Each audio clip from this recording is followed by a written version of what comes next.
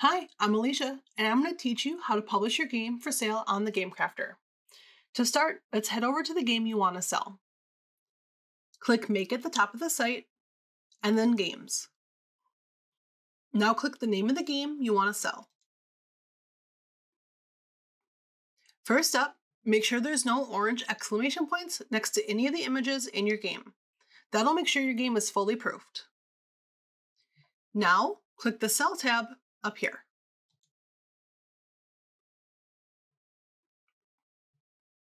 To publish your game for sale in the shop, you must have purchased a copy of your game.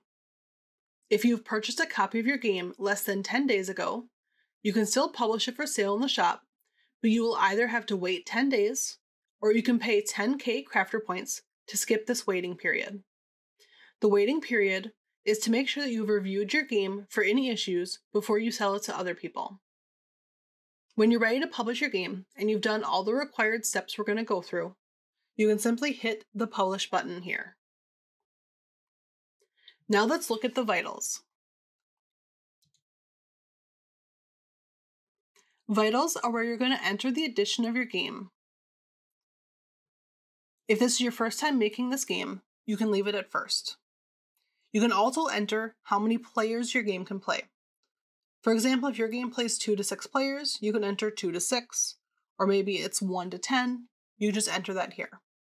You're going to enter how long your game plays, and the ages. You'll notice we only offer 12 plus and 18 plus. This is because you cannot make games for ages under 12. Now let's move down to pricing. If you want to have a specific markup for your game, you can leave automatic pricing on and enter the specific markup here. If you want a specific sale price for your game or an MSRP, you can turn off automatic pricing and enter that MSRP here. For example, I'm going to enter $54.99. Your MSRP, or your sales price, needs to always be higher than the manufacturing cost here. Where you see TCG here and designer is the profit split. So TGC is how much profit the Game Crafter makes, and designer is how much profit you're making per sale of your game. Let's go ahead and move down to marketing. You'll see that this is a required section. Here's where you're going to enter a short description for your game. 3 cool things about your game. This can be like the hook for your game, a little pitch about your game, or just something cool about your game. You can also enter a website for your game or company. Make sure to include the HTTP for your game, for your game's URL. You're also going to enter an ad for your game. The advertisement needs to be exactly 216 by 150 pixels. I made an example advertisement here. You simply drag and drop the advertisement into this upload box. And this is what it will look like in the online shop. Let's go ahead and move down to analytics. This is specifically for the GOAT counter code. If you don't have one of these, you can go ahead and skip this step. Let's move down to safe search. Use your best judgment when filling these out. These are just going to help for anybody who's using safe search options on their account. If they don't want to see games with these kinds of things, you can enter these for your game just to help filter them for other people. Let's move down to professional review. If you have a professional board game review for your game, you can enter those informations here. Let's move down to shop page. This is also a required page. There we go. You can enter a shop backdrop and a game logo. Again, these also have specific sizes, 1600 by 600 pixels for your shop backdrop, and 350 by 150 pixels for your game logo. I've made some examples for these as well. You again are going to simply drag and drop them in. I do have some recommendations when designing these. For your shop backdrop, these will be cropped when viewing them on different devices, like a mobile device, on a tablet, or if your window is being made small. Let's say you made your window small when viewing it. So it's important to keep in mind that you may not want to have text on your shop backdrop, and your logo should have a transparent background so it's viewed nicely against your backdrop. Something like this. For your shop description, We have a great text editor here, so you can change the size of your text, make it bold, italic, add quotes.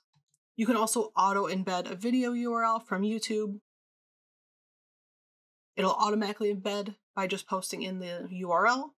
You can also automatically upload images in here by using this drop-down box down here. For example, I can take this image, drop it in here.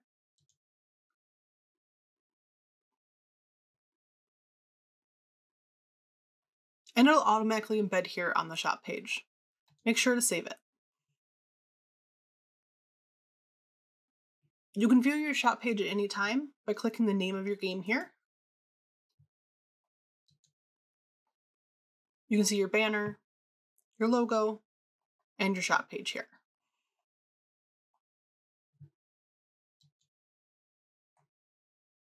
Let's go ahead and move down to shop preferences. These preferences are great if you don't want to publish your game to the online shop, but you still want to sell your game to other people. You can allow sales of your game even when it's unpublished. You can set that to yes or no. You can allow your game to be viewed even when it's unpublished. You can set that to yes or no. This one's a little specific. If your game requires a box when it's published, you can set that to yes or no. If your game doesn't have a box, but you still want to sell it anyways, make sure to set that to no. Let's go ahead and move down to taxonomy. This is going to help people find your game in the shop. So if your game is a game, if it's an upgrade, playing cards, self-improvement, or tarot and oracle. And then you can also help set that category even more specific. So let's go ahead and set ours to game. We'll set it to board game. And you can even add additional tags for your game to make it even easier for people to find it.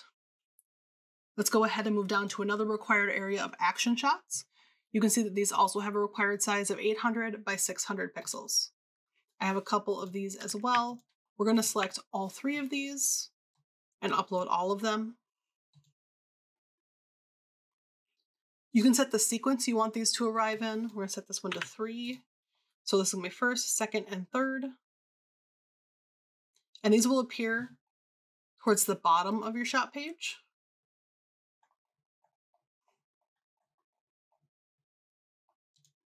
In a little slideshow. And these are great for showing live action shots or renders of your game.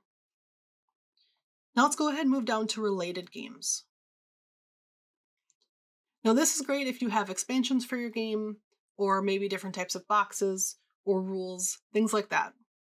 You'll be able to add and remove different types of games. You'll simply click the plus button on any related games, and they'll show up here in the related games. And on your shop page, they'll show up over here as related games.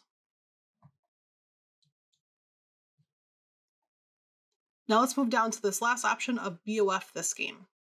BOF is short for bulk order fulfillment, and this will allow you to download a spreadsheet if you plan to make a bulk order of this game for something like a Kickstarter or pre-order. Once you're done filling everything out, but then once your game is ready for sale, you can go ahead and hit that publish button, and your game would be live in the store within just a couple minutes. And that's it. That's how you publish a game on the Game Crafter. Thanks for watching.